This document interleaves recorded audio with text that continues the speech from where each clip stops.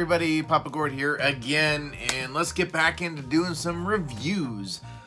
So if you happen to catch me on Uncle Mike's live stream on Saturday, and I also live streamed again for almost a couple hours on Sunday, I was talking about, or if you follow me on Instagram, which I will start posting that more regularly, you'll see I do believe I put up a couple of pictures because I found two more figures to finish off the, I'd like to say the most current wave, but people are starting to find the Cad Bane and the Armorer and the 3 Jedi figures and the Incinerator Trooper and the Phase 1 Clone Trooper, so I guess that's kind of the most current wave, so whatever. So we're going to take a quick look at, oh yeah, this feels really weird now, not having the, here. We're going to take a quick look at Admiral Ackbar from the Return of the Jedi, hence the green color, because this is going to be Return of the Jedi. He's number 1. He's number 1. And yeah, so again, it's the new packaging, and I don't mind the packaging. Just that it's really great if you're an inbox guy, but again, we all know I'm not an inbox guy, so this does make it a little bit more of a pain for packing the boxes away, because I do keep the boxes.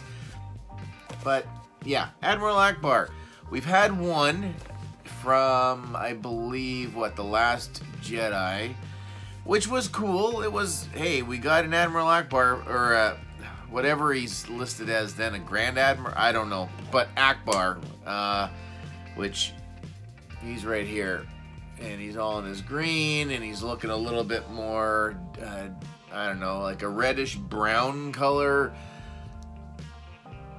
So he came in the 2-pack with just that generic First Order officer. So yeah, so there we go. Okay, if that's fresh in your mind, and we'll get into Admiral Ackbar. During the Battle of Endor, veteran Commander Admiral Ackbar oversaw the rebel attack, coordinating with starfighter operations led by Lando Calrissian and Wedge Antilles.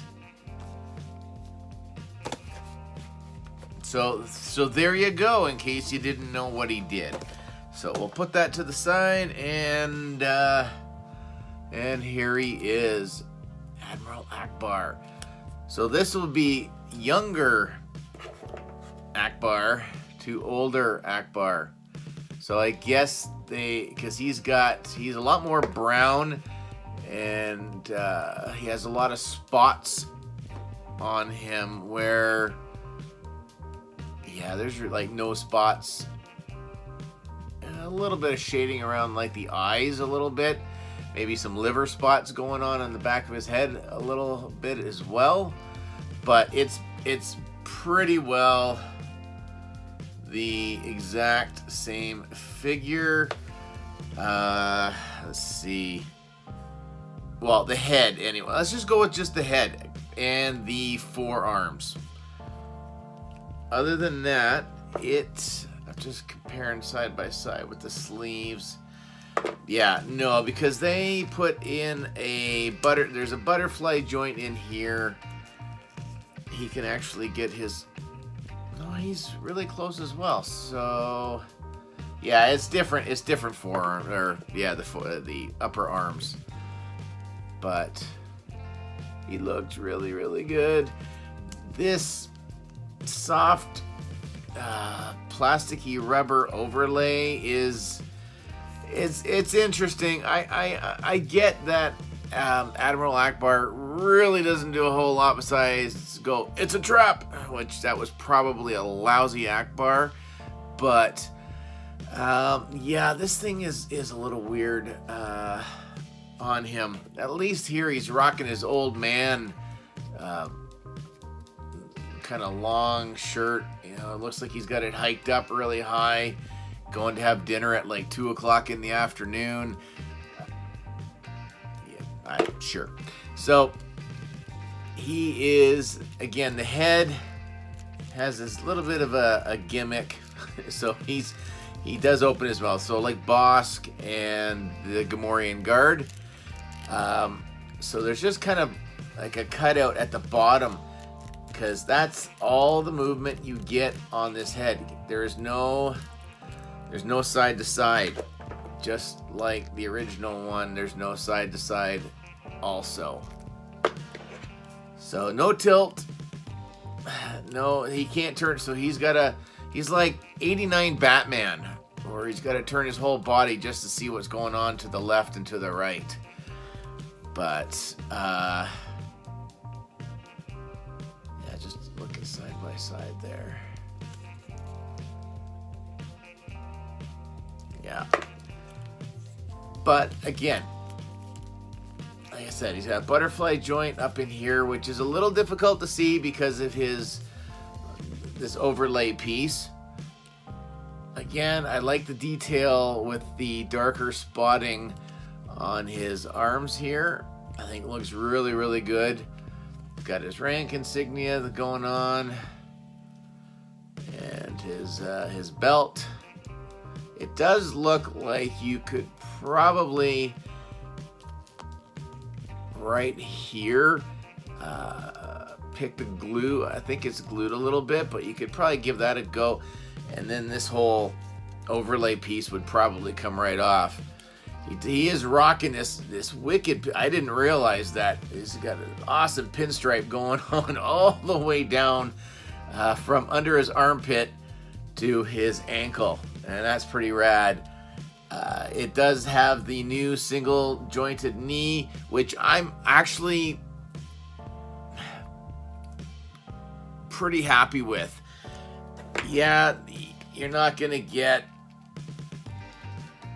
like there. You got that kind of a bend to that, but honestly, I don't think he left. I don't think he left the chair, his hover chair, in the bits that he was actually in.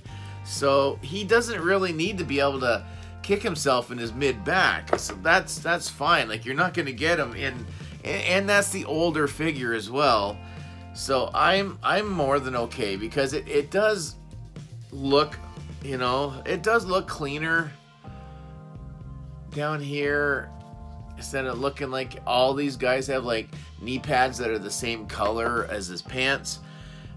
But yeah, and then you get a swivel just above the knee. You basically get no ankle pivot at all. You get okay, it goes one spot forward on the left foot, and a little bit on the right foot. So that's it.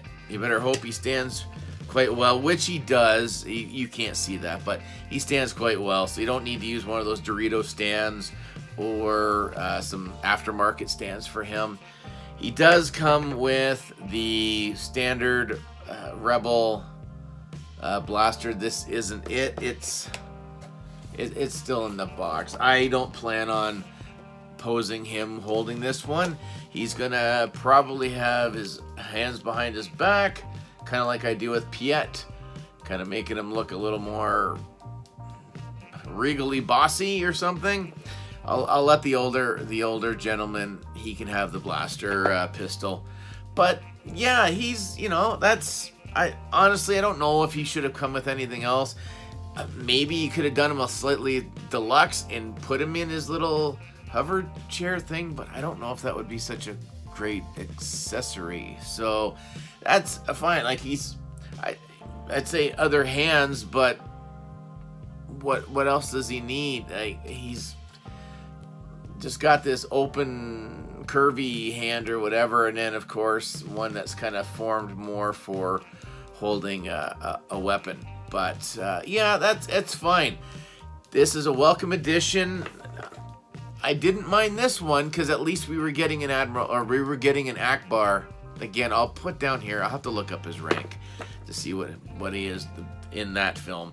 But to actually get Admiral Ackbar is awesome. I still have I'm still kind of questioning why we're in the year of Empire Strikes Back, why they are giving us Jedi figures, because in 3 years it's going to be the 40th, and I don't want to see him on a card with maybe, I don't know, a twinkle in his eye painted there, and then everybody's, oh, I gotta buy them again. So that is gonna be really annoying if that's the case, and that almost probably wouldn't surprise me anyway.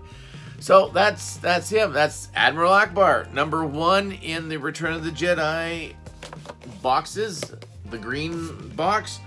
I've got Tebow to get through as well. He'll probably be my next review unless something new comes out. I know that the second Purge Trooper is showing up at EB Games right now.